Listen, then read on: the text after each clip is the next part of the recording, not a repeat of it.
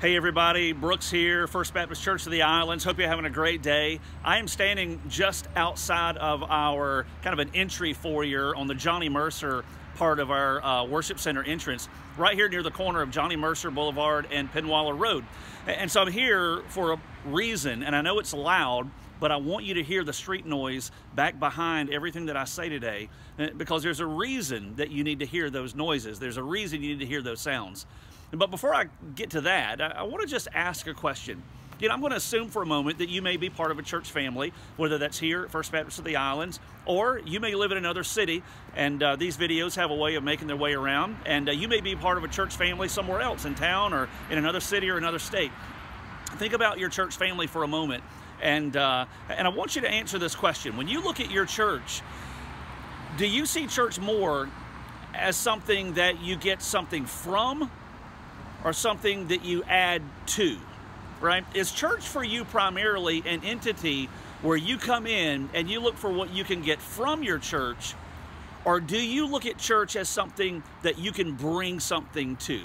There is a huge distinction between those two mentalities and those two views of church. You know, for a lot of us, and myself included at different times in my life, I've seen church as something I get something from, right? I go and I listen to a pastor, or I hear God's word taught, or I get to hang out with my friends, or I hear great music, right? And yet when we come in with that mentality, all those things are helpful, right? There's a place for all of that.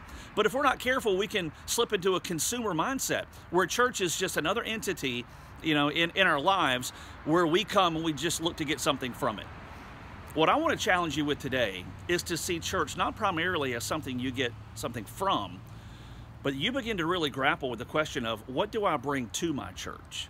What do I bring to it? 1 Corinthians 12 says that all of us as believers, as followers of Jesus, have been given certain spiritual gifts, right? And even on top of those spiritual gifts, you have talents in your life that God has given you. You have a certain way of looking at life that is specific to you. It's been shaped by your experiences, shaped by your personality. You have so many different aspects of your life that make you unique. And at the same time, those qualities make you very valuable to the kingdom of God. So that when you step into your church, whether that's here or another church where you're a part of, when you step into that entity called the local church, God desires to use your life, not just those who work in the church, but your life, to make a difference in the lives of people in this world. Every single vehicle that you've seen pass by in the midst of this video is filled with people who are going somewhere. They are headed towards a destination. It may be home, it may be the grocery store, it may be to a ball game, it may be off to work, but they are all going somewhere. And when you think about it, our world is filled with people who are going somewhere. There is an eternal destination that every single person that we cross paths with is headed towards. And that destination is ultimately influenced by one thing, and that one thing is, do they know Jesus in relationship, or do they not?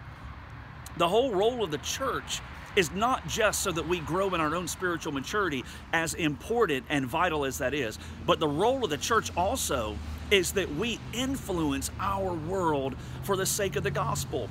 You bring talents and gifts, Christian. You bring a mentality and certain life experiences that make you incredibly valuable to the work of God in this world. And so my challenge to you is, whether it's here at First Baptist of the Islands, or whether it's the church where you're a part of, begin to see church not just as something from which you get what you desire, but begin to see church, in addition to that, as a place where you bring your passion, your gifts, your talents, your heart, your drive, your perspective, your life, to help, along with other believers, to accomplish God's mission. Not just in this world, but right there in your own part of the world as well. Hey, I hope you'll not only be encouraged by this today, but you'll have real conversation with God as soon as this video is over, in asking Him to use your life to make a difference right where He's planted you, in your church and outside your church. And I hope as well you'll share this video and all the others that are part of the 5 for 5 emphasis, to help influence others to be the believers that God's called them to be. If you don't know Jesus, no better time than now to admit your sin and invite Him to come and forgive you and take over. And you know what? He'll do it because He loves you. You have a great day.